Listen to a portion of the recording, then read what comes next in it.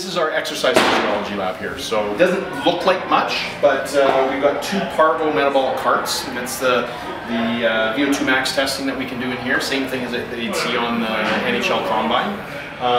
The bikes here, kind of funky looking bikes, but they're Velotron bikes, electronically brake, so we control it all through a computer, and we manage wattage. So when people come in, we set the wattage, and this is the testing that we did with the Royals organization in the fall. So everybody came in, did the critical power with us in the lab, as well as the other field tests that we did. This area in here is our weightlifting area, so our Olympic lifting area.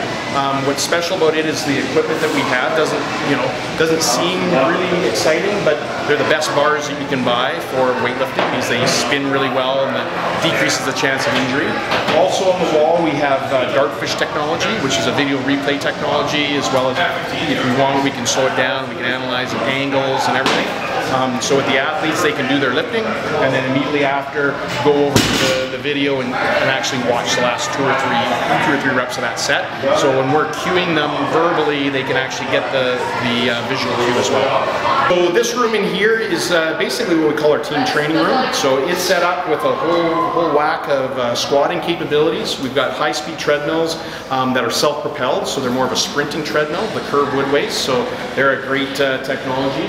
And then we have all capacities with our functional trainers, plyometric work, all our dumbbell work, and our benching. So we kind of monopolize this area for a lot of our multi-purpose area. So in here is our spin room. So we're set up in here with 20 Kaiser spin bikes.